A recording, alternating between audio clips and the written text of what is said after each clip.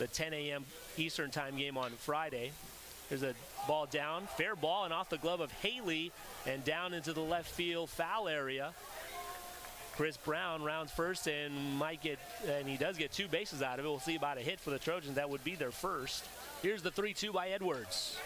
Gets him with a fastball back on the middle inside part of the plate.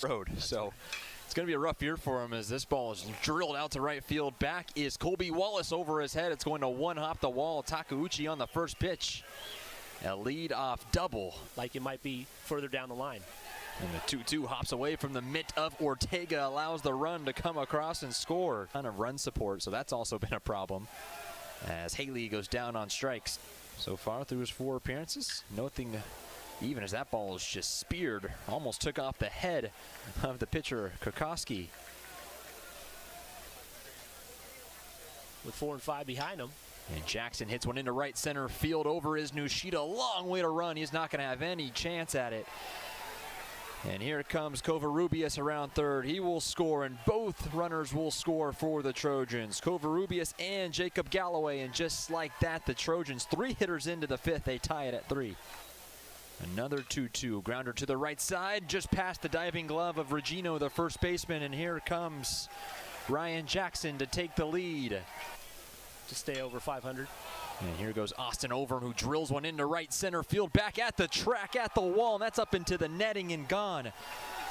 Austin Overn, his first home run of the season.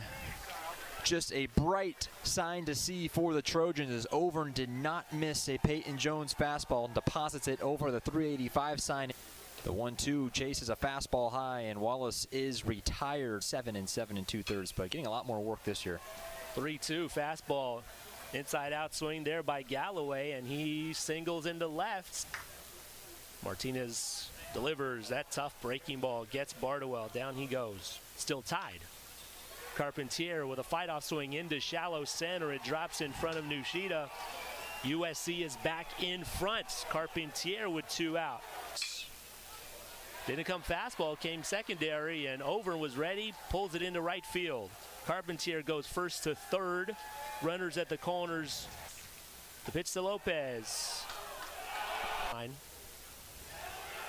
And that ball is in the dirt to strike 3. Nushida does not get out of the box, and that's going to cost him.